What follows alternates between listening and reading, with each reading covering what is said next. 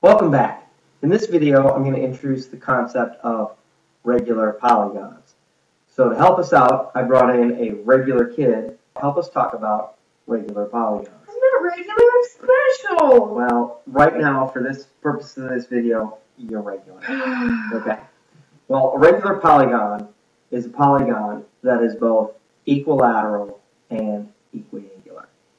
So our favorite is the equilateral triangle, because the equilateral triangle is both equilateral and equiangular. So that triangle is a regular triangle. Okay. How about a quadrilateral? Can you think of any quadrilaterals that might be regular? A square? Yes, a square. Why is a square regular?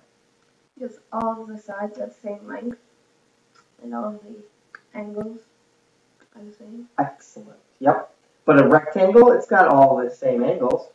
Yeah, but the sides aren't the same length. You're right. And then what about a rhombus? Rhombus has got the sides are all the same.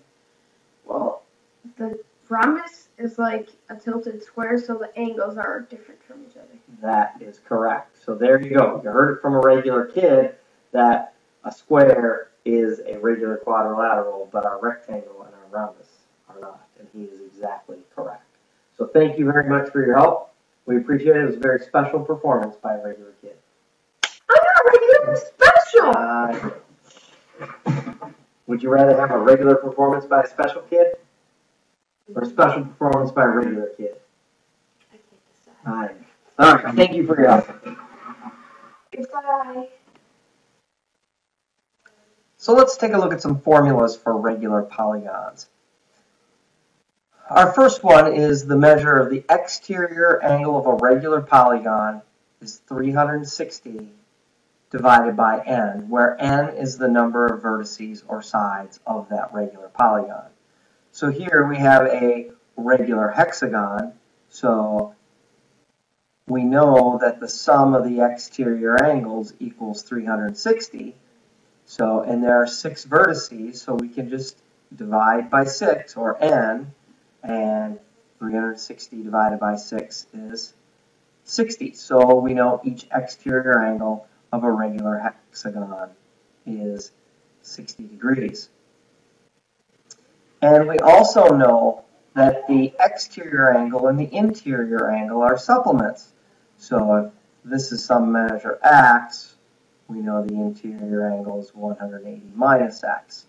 So it's easy to see here that in this hexagon, that interior angle is going to be 120 degrees.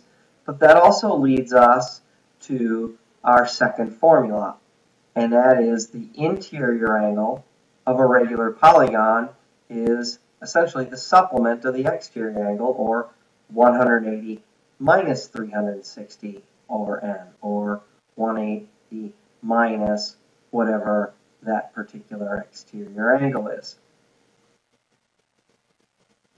So let's take a look at a couple sample problems.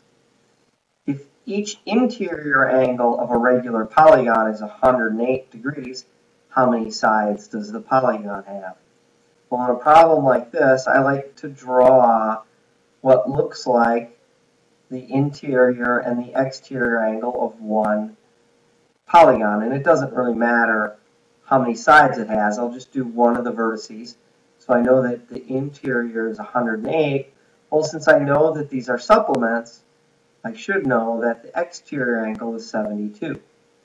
And using my exterior angle formula, the exterior angle of 72 will equal 360 divided by n.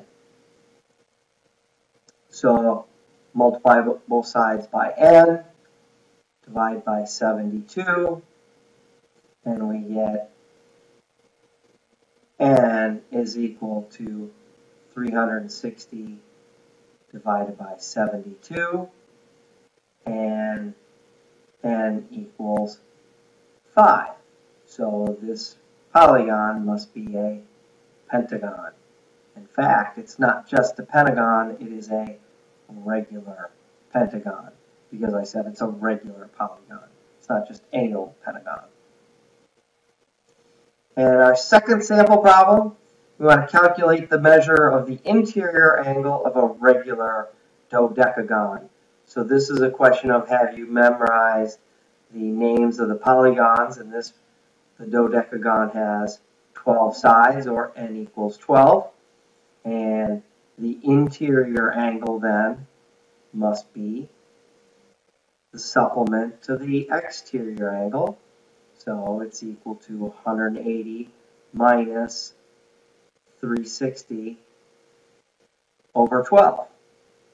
So my interior angle is equal to 180 minus 360 divided by 12 is 30. So it is equal to 150 degrees. So the measure of the interior angle of a regular dodecagon is 150 degrees. So there's the application of a couple of formulas for regular polygons. And hopefully we can remember that a regular polygon is both equilateral and equiangular. So the sides are congruent and all the angles are congruent.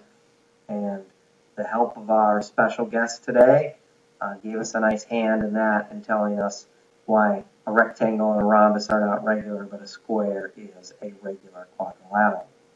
So with that, we'll work more on this when I see you in class.